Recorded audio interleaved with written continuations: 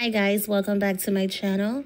Diddy is being sued by former Danity Kane member Dawn Richard. She's alleging that Diddy groped her on numerous occasions, was physically violent with women, trapped her inside a locked car for 2 hours as a form of punishment, and threatened her life. Richard, who was also in the group Diddy-Dirty alongside Diddy and singer Kalana Harper, filed suit on Tuesday in the Southern District of New York. The singer is also suing former Bad Boy Entertainment CEO Harvey Peer, who is facing 2 sexual assault lawsuits stemming from his time working for Diddy. From the time Richard met Combs while auditioning for his hit MTV series Making the Band in 2004 until her music career with Combs abruptly ended in 2012, she claims in her lawsuit that Diddy manipulated her with mantras that submission to his depraved demands was necessary for career advancement, instilling in her the belief that such abuse and exploitation were required for female artists to succeed in the music industry. Her filing details dozens of disturbing encounters that she observed while in Combs' orbit, including drug-fueled parties with young women who seemed sluggish or passed out, while Combs and his friends performed sexual acts on them. Richard claims that she believes Combs invited her to these parties as a test before he began to barge into her changing room and grope her bare buttocks and attempted to touch her breasts between 2009 and 2011. In one uncomfortable moment, Combs allegedly cupped Richard's breasts to guess her bra size and offered to give her fake titties for Christmas in 2010. However, the more Richard insisted Combs' sexual advances, the more he retaliated against her, she claims. Combs would allegedly deny her singing parts on songs and turn off her microphone during performances. Richard's lawsuit also supports allegation that Combs' ex-girlfriend singer Cassandra Cassie Ventura leveled against Combs in her sex trafficking and abuse lawsuit. Richard claims she personally observed Combs choke and strangle Ventura, and once saw him throw a scalding hot pan of eggs at Ventura before dragging her up the stairs of his Los Angeles home. When Richard says she tried to intervene and encourage Ventura to leave the relationship, Combs would threaten that he makes N-word go missing, and I end people, the lawsuit alleges. As I've said so many times, everyone knew. If you've been around Diddy for one day, you will see some type of abuse somehow. He did not hide it. He didn't care to hide it. That's how reckless and careless he was. So anyone who's been around Diddy for one day, one time, you will know that he's abusive because he didn't care who was around. That's how untouchable he felt. He felt so untouchable. He didn't even hide his abuse. He didn't even care to hide his abuse. Okay? So if anyone comes out and say, oh, I didn't know, I've never saw anything, it's a lie. The truth is not in them. But let's continue. In response to Richard's lawsuit, Combs' attorney Erica Wolf said in a statement that Combs was shocked and disappointed by Richard's manufactured claims. You see? Just like he lied about beating up Cassie, and then the video came out. He's a liar. An evil liar. But let's continue. If Miss Richard had such a negative experience with Making the Band and Danity Kane, she would not have chosen to continue working directly with Mr. Combs for dirty money, nor should she have returned for the Making the Band reboot in 2020, or agreed to be featured on the Love album last year. It's unfortunate that Miss Richard has cast their 20-year friendship aside to try and get money from him, but Mr. Combs is confidently standing on truth and looks forward to proving that in court. This guy. So Dawn Richards' attorney, Lisa Bloom, says Like many women, Richard needed to extricate herself from the business relationship. She needed to think about what had happened to her. She needed to process it. And once Richard came to terms about her experience, Bloom says Richard had to speak out. She had to stand up. She had to seek justice.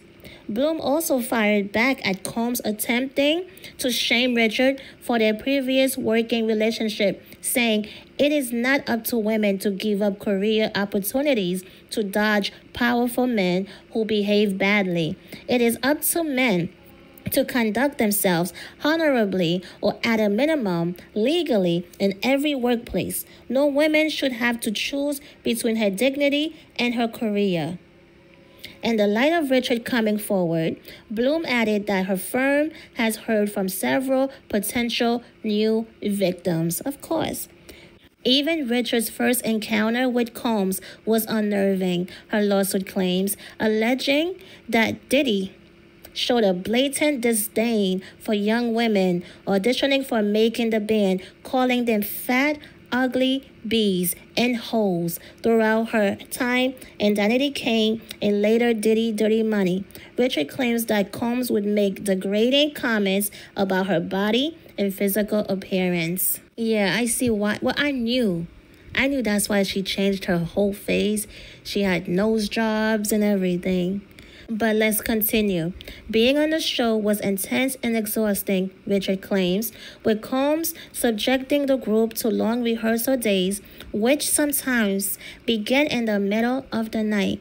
Richard claims that Combs would sometimes hold meetings in his underwear, alleging that she was once summoned to his Miami home in 2008, where Combs refused to put on more clothes, saying, "This is my effing house."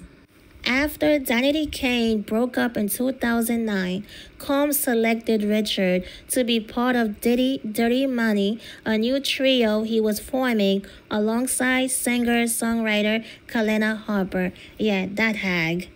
While recording their album Last Train to Paris, Richard claims that she and Harper were present when Combs began yelling at then girlfriend Cassie Ventura while high on DIDDY'S for apparently not cooking eggs the way he liked. "I've been asking you for my ish. I can't stand you, B. You never do it right," Combs allegedly screamed before pushing Ventura up against a wall and choking her. Combs then threw the hot pan at Ventura, who fell to the ground in a fetal position, the lawsuit claims. The next day, Combs allegedly gave Richard and Harper flowers and tried to explain himself for 20 minutes before threatening them. Oh wow, this is normal. This was just a lover's argument where no one was hurt, Combs told them. The lawsuit alleges, "I'm giving you an opportunity. If you want to make it, you'll shut your mouth. If you say anything, there will be consequences." There were several other times Richard claims that Combs would physically assault Cassie Ventura, strangling and punching the young singer. During a dinner with Neo, Usher, and then CEO of Interscope Records, Jimmy Iovine, Combs punched Cassie in the stomach, causing her to cry and double over in visible pain. The lawsuit alleges she was later escorted out of the restaurant while Combs socialized. Wow. Combs would later warn Richard to shut the F up and not meddle in his relationship after she encouraged Ventura to leave Combs, Richard's lawsuits claims. You see, everyone knew. At a restaurant, in front of Neo, Usher, Jimmy Iovine. That's how careless he was, because guess what? He was screwing them too. He was sleeping with Usher, Neo, okay? They were his boy toys, okay? And I'm sure they got slapped around too. Combs also allegedly attempted to use physical violence against Richard. He once throwing a punch at her when she told him not to call her a B. Before Mr. Combs could strike her, Mr. Combs' bodyguard grabbed her, escorted her out of the studio, and forced her into the Bad Boy Records Bentley that was parked outside, the lawsuit claims. Richard alleges she was locked alone in the freezing car for 2 hours, unable to exit because there were no interior door handles. She was only allowed out after she called her father, who raced to the studio and demanded for Combs to let her out. Later, Combs allegedly told Richard, "You don't call your dad unless you are in the hospital." Wow. Other women were also allegedly abused in Richard's presence. Around 2005, Richard claims that she observed Kim Porter, the mother of Combs' children, emerge crying from Combs' recording studio with visible facial injuries, including a lacerated lip. Combs would routinely host parties where illegal drugs were supplied, and young women, some who appeared underage, would be passed out as men performed sexual acts on them. The lawsuit alleges this is a buffet. Enjoy yourselves. Combs allegedly told his guests, "This is what we do. This is how we party." Oh yeah, sound just like him. Sound exactly like him. That is something he would say, most definitely. Richard is seeking restitution as well as compensatory and punitive damages, the amount to be determined at trial. Wow. And I believe her. I believe everything she said. And it's sad that, you see, his lawyer is now saying, well, if he's such a monster, why keep coming back to work with him? It doesn't mean anything. Because, like she said, he normalized it. That's all she saw when she came. That's all she saw since 2004 doing Making the Band. That's all she saw. That's all he was doing is abusing people, abusing her, everyone around him. So he normalized the abuse. So I could see why I wouldn't have done that. I would not have stuck around, right?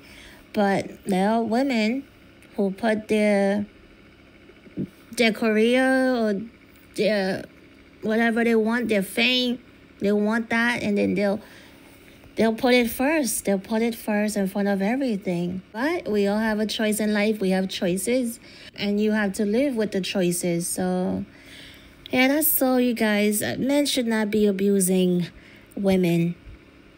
Shouldn't be abusing each other, period. Women shouldn't be abusing men. Men should not be abusing men or women. So, but we live in an evil world, a demonic world. So, you guys, thank you for tuning in. Don't forget to like this video. And please, subscribe to my channel.